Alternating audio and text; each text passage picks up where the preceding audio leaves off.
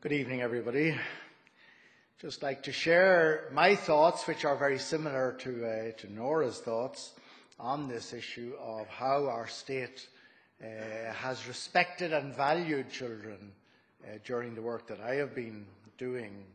In the 1970s, I went with two other Jesuits to live and work in Summerhill in Dublin's inner city. What I witnessed there shocked me. The living conditions were appalling. The place was crawling with rats. There was no soundproofing between flats. Flats on the top floor, the roof leaked.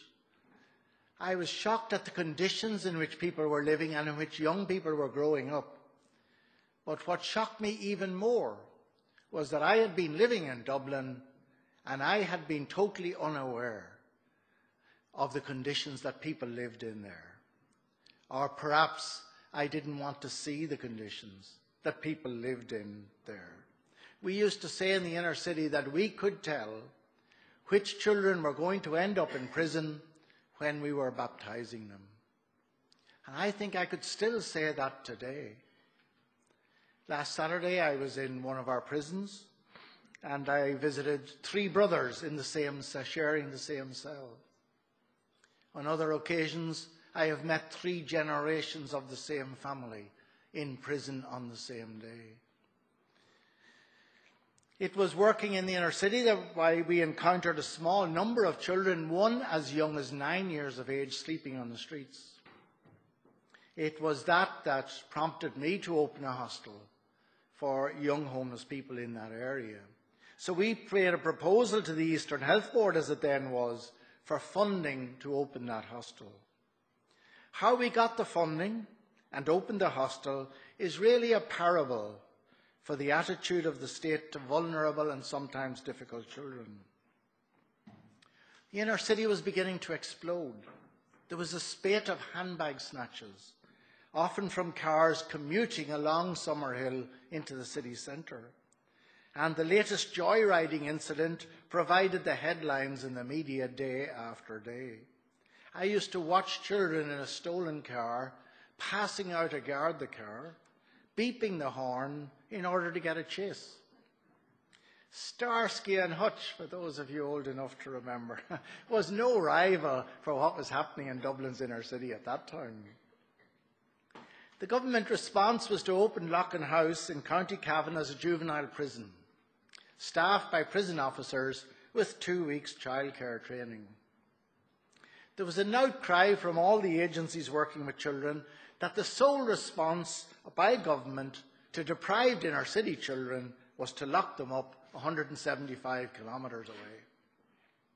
So our proposal for a hostel for homeless inner city kids was lying on the desk of the Minister for Health, Charlie Haughey, and he jumped at the chance to divert some of the criticism from the government. He ordered the Health Board to get the hostel up and running as quickly as possible. I had several meetings with the Health Board. They kept asking me when we could open, but always telling me that they disagreed with the idea of the hostel. They saw no need for the hostel, but they were under instructions to get the hostel up and running. The needs of vulnerable or poor children have never been a priority for successive governments. Despite the fact, as Nora said, that the old 1908 Childcare Act has been updated many times in the UK, it continued to be law here until 1991.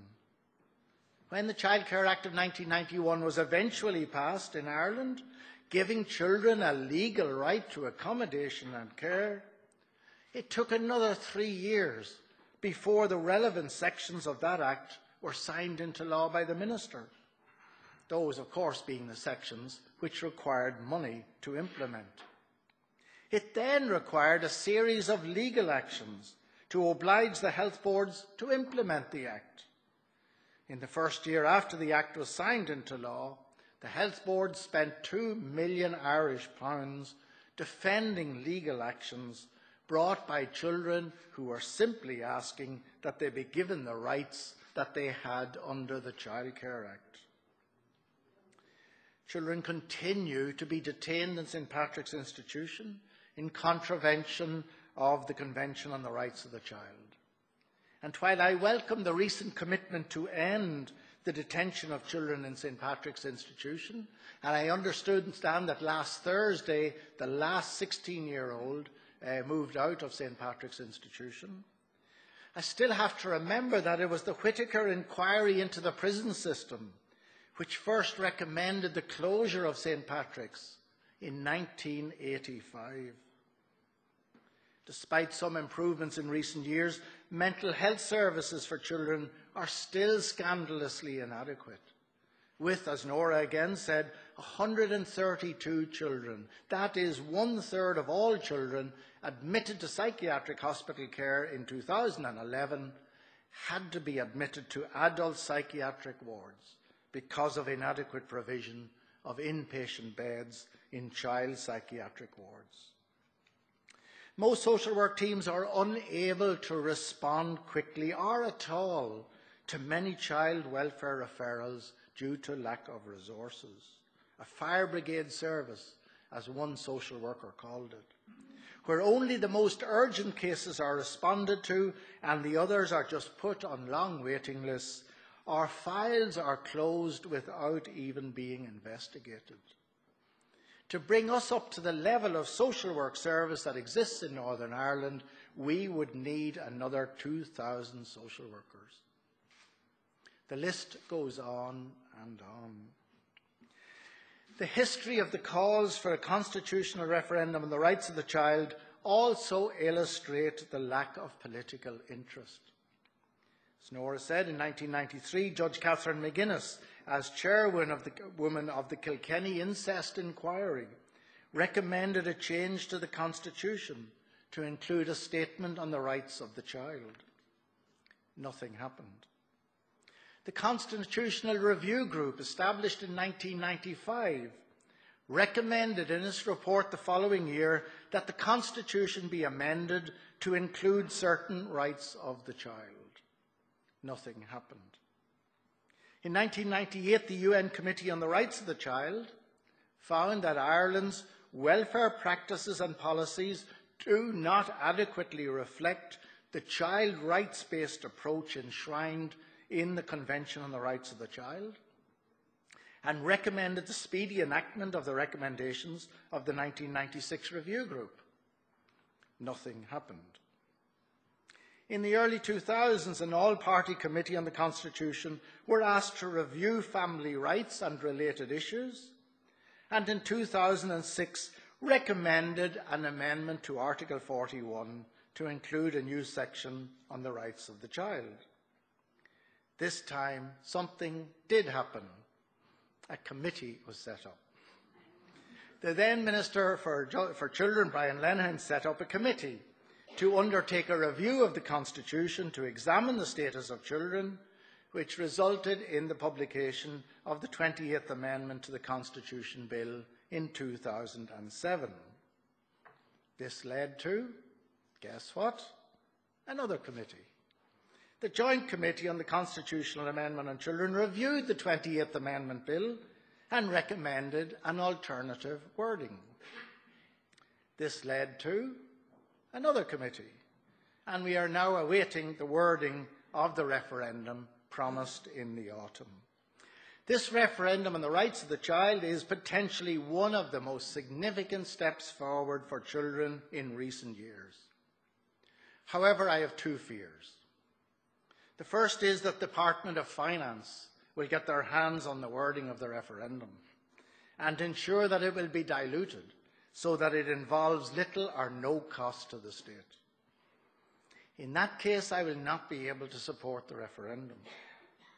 This is a once-in-a-lifetime opportunity to ensure that the lives of children, particularly children who are vulnerable, are changed forever for the better.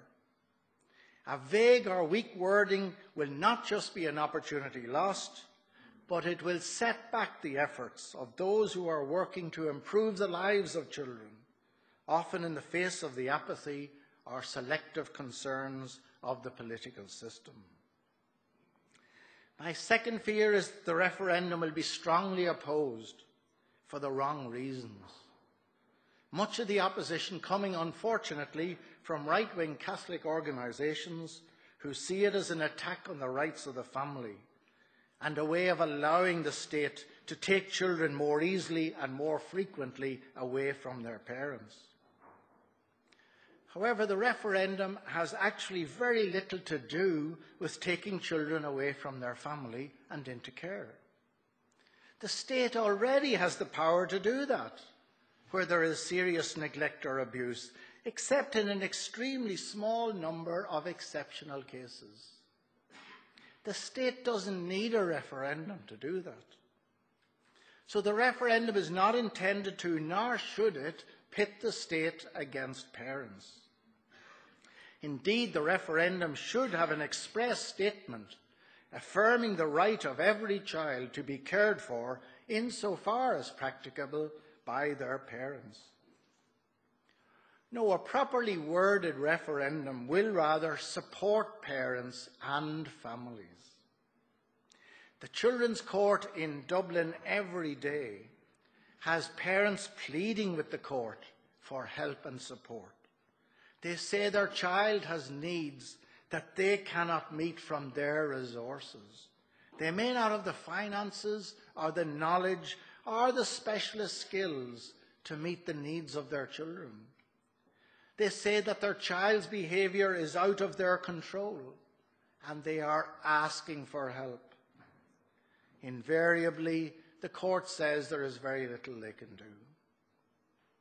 A properly worded referendum on the rights of the child would therefore include an express statement that the state will facilitate children to reach their full potential by giving children rights, such as the right to adequate protection, health, housing, social supports, play and recreation. If the referendum expressly gave children rights, then the state would be obliged to provide the services that would be necessary to secure their rights.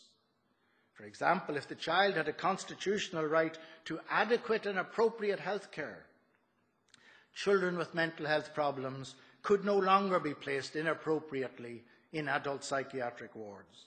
Children would not wait years for a psychological assessment and more years again for a service. Children who needed speech therapy would be entitled to get it in a timely fashion. Children with special needs would be entitled to an appropriate service. Children who needed a therapeutic service would get it, and so on. Parents who are at the end of their tether trying to get a service for their child would now have a right to that service. Giving children rights is to support parents, not to attack them. Indeed, in the Baby Ann case, a Baby Ann case was a case where two unmarried parents felt they couldn't rear their child properly and they gave their young baby up for adoption. After 2 years with their foster family, who were very advanced in the process of adopting the child, the two parents got married and they asked for their child back. The High Court refused, saying it was not in the best interests of the child. But they went to the Supreme Court, and the Supreme Court said that according to our Constitution, the parents had a right to have the child back, even though it was not in the best interests of the child. So in the Baby Ann case, it was the failure of the state to offer her parents adequate support in the first place, to enable them to rear her, that prompted them to give her up for adoption. Of course, giving children rights will cost money, and therein is the rub. A referendum on its own won't make the slightest difference unless it gives children rights and ensures that the services and resources which are necessary to meet those rights are provided. Services which frequently now do not exist, or for which there are excessively long waiting lists. The Constitution should be the fundamental statement of our values as a nation, and the foundational document affirming the basic rights which our society pledges to uphold and to protect. And yet we must remember that the two biggest dangers facing children today, and from which children need to be protected, are poverty and inadequate housing. The referendum I would like to see, but I'm not going to see it, would affirm as an inalienable and non-negotiable value Irish society's commitment to ensuring that our children would grow up in appropriate housing free from poverty. It would therefore give children the right to be protected from both. Hence, a proper referendum would see the government, whose policies have created the problems of poverty and housing, which many children face, giving children rights which would require the government to change its policies. What hope is there of that happening? So the referendum I would like to see is not going to happen. But are there some signs of hope? I think there are, and Nora has mentioned some of them. Can the referendum be a major step in the right direction? I think and I hope it will be. The current Minister, Frances Fitzgerald, is certainly committed to reform of the childcare system. I have the greatest respect for you, Minister. If you can't do it, nobody can do it. But will the coalition last that long? I remember Nora mentioned one of the signs of hope is that you now sit at the cabinet table. I remember Frank Fahy was one of the early junior ministers for children. But Frank had no right, Frank wasn't sitting at the cabinet table. And then he was promoted to be Minister of Fisheries. And now that he had responsibility for our fish, he was entitled to sit at the cabinet table. So we have moved on some considerable way. The new...